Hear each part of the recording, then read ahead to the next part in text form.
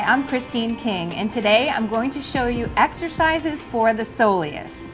The soleus is the muscle just underneath the calf and typically gets ignored during regular calf exercises. The key to work the soleus is to be sure you have a bent knee. So you want to raise the level of your leg and put your toes on anything you have. It can even be a phone book.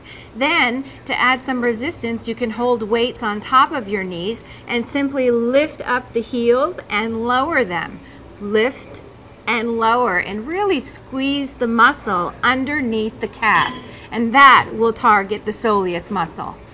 It's also highly important to stretch the soleus, which does not get attention during a regular calf stretch. In order to do that, begin by placing the leg straight back and then very carefully bending the back knee without lifting the heel up. That will target the soleus for a great stretch.